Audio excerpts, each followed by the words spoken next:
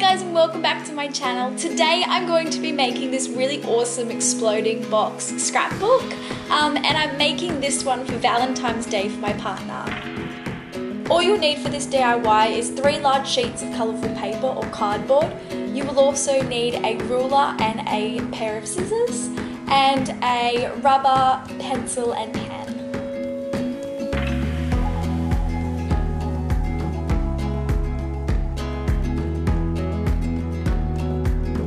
I've also grabbed a few of these cards that my partner and I have given each other over the years, just as a template as the size of the square I'll need to make my box.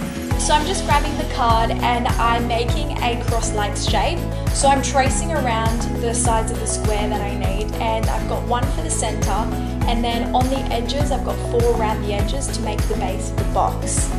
Once I grab the blue cardboard, I've just got an envelope that's slightly smaller, and you can just use anything that's square to trace around. I've just got obviously the card and the envelope because they were easy and they were the perfect size for me. Now again, I'm doing the exact same pattern but slightly smaller, and if you want multiple layers inside of your box, you can just keep making the same shape but make it smaller and smaller and make sure it's a few centimeters smaller each time. So I would go for about 1 centimeter or 2. That's probably the right size if you want to keep making multiple layers inside of this exploding box. Now the lid is a little bit harder to make, so I got the same square I used for the red cardboard and I drew around that card, and I've drawn little flaps around just because I want to fold up these edges. And I've put also little tabs on the side. You'll probably only need 1 tab on each side, but you can use 2 if you want to make it more sturdy. So once they're all cut out, they should look like this. Now I'm just folding up the crease lines just so when I'm designing on it, I don't go over the side of the square and I know exactly where it's going to fold in.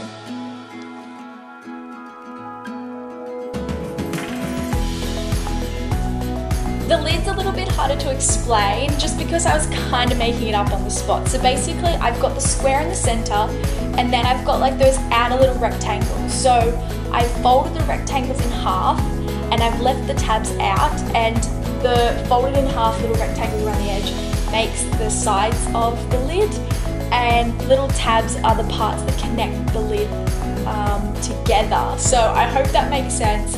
If you can't follow my tutorial, then just jump on Google Images and you'll be able to find a template of a box lid cutout.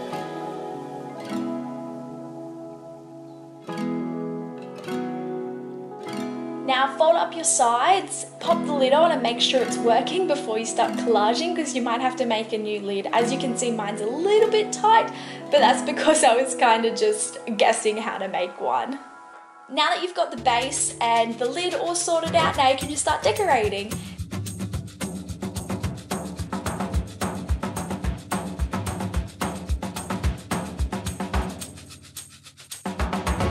And there you have it, that's your exploding box. It's so fun to make and it's so fun to lift that lid off and watch all the layers come out. So you can make as many layers as you want and you can collage it any way you want to, so it's really easy, and yeah, you can personalize it really nicely. So I hope you enjoyed this tutorial.